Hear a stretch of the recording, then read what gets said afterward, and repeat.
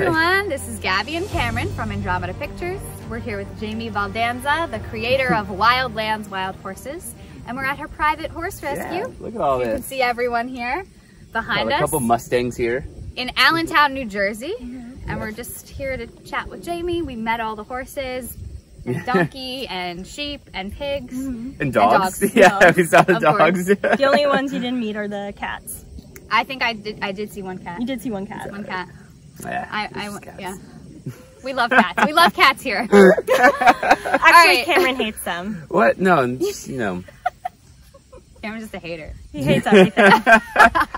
He's just pretending. I'm glad we saw the that? dogs. What? That is a vulture. Tornado. Yeah, that's a turkey vulture. So they Oh, look that's for awesome. carcasses and. Oh my god. Yep. Okay. And they like to sit in the trees and bask That's their awesome. winds. Do you ever get huge. pictures of them? Like, No, I'm too lazy. Okay. Sorry. Do you really go? All right. So Jamie. Hey, come here. So this is, who's this? That's Denali. Hi, Denali. She is a Mustang from Theodore Roosevelt National Park. Amazing.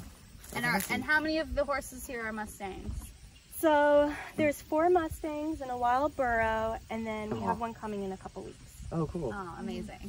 So Jamie is very passionate about Mustangs. Hi, Denali. Her documentary Wildlands Wild Horses highlights the Mustang breed. So can you talk a little bit about your inspiration for that? And you started out in corporate America, so talk about how you ended up rescuing horses and making and making the documentary. Sure. So I worked in advertising as art director and creative director, and I was working the 80-hour week, and I just felt like something was seriously missing in my life.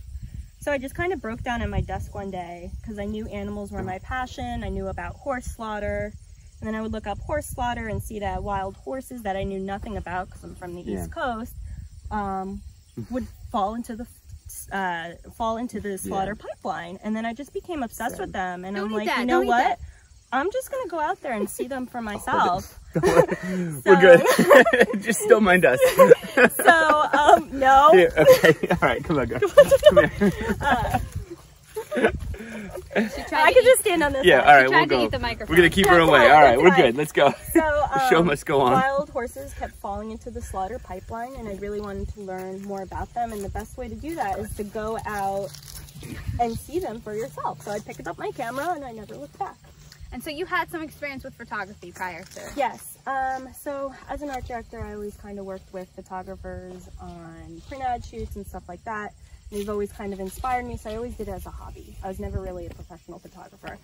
But as I started going west and taking photos, people really wanted to buy the prints, which of course, I'll sell them. But I didn't go to school or... Stink bug.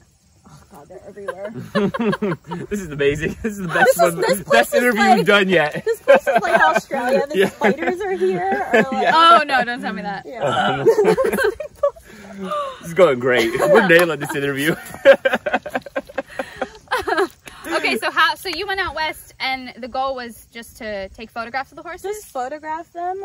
It wasn't a film at first. It was not a film. Oh, okay. I became obsessed with photographing them because it was something that I learned and did well, and it was the best way I could bring awareness to the East Coast.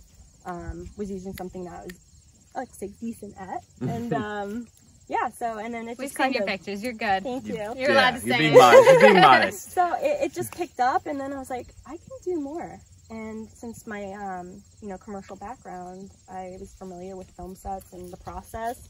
So I'm like, I'm gonna make a docu-series. Like, no one's done a docu-series on wild horses. It's always been just one documentary.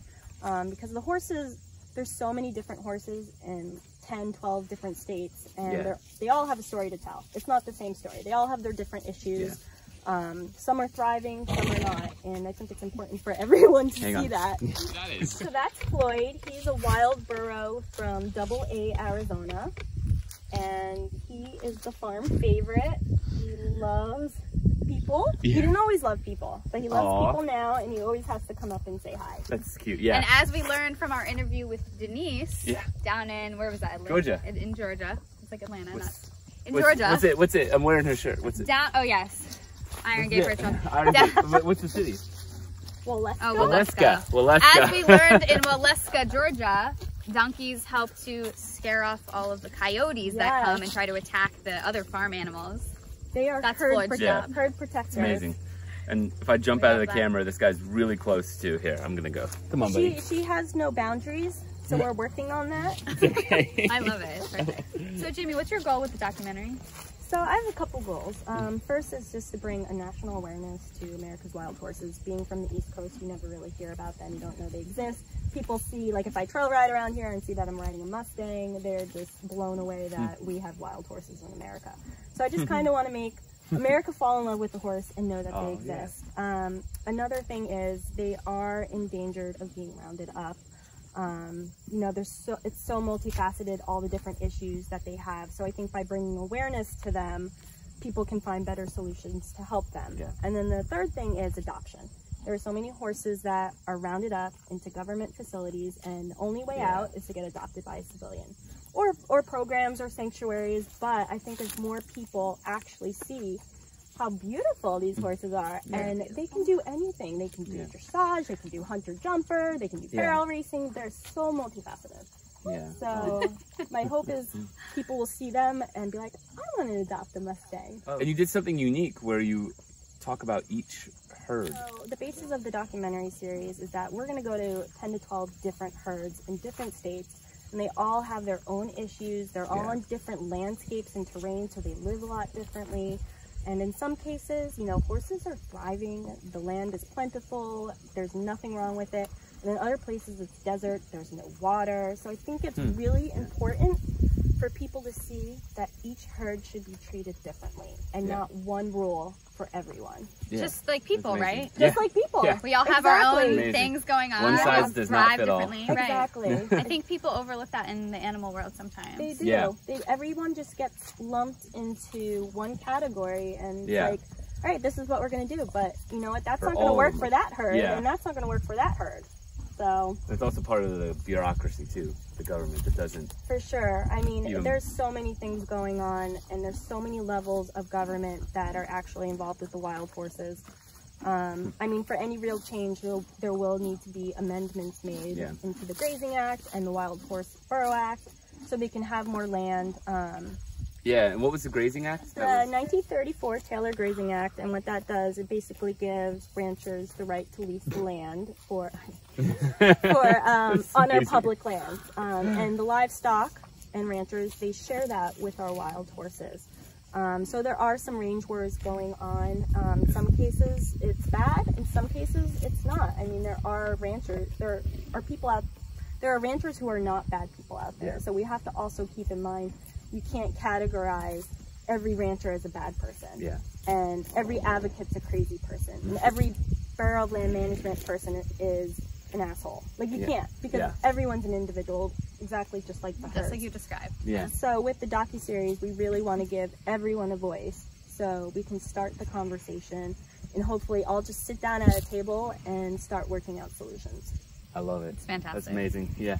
I've been getting a lot of heat about it. Like advocates will be like, why are you talking to the Borough Land Management? And then anti-advocates will be like, you're romanticizing it too much. And I'm like, I can't win. This is how you know you never will. that you're going in the right direction. Yeah, you're never going to win. The backlash. Oh, yeah. It's like a good sign right now. Yeah, I'm like, great. Oh, so nice. So where can people watch the docu-series? Sorry, the pilot to the docu-series. Is it available for the public, or can we just see the trailer?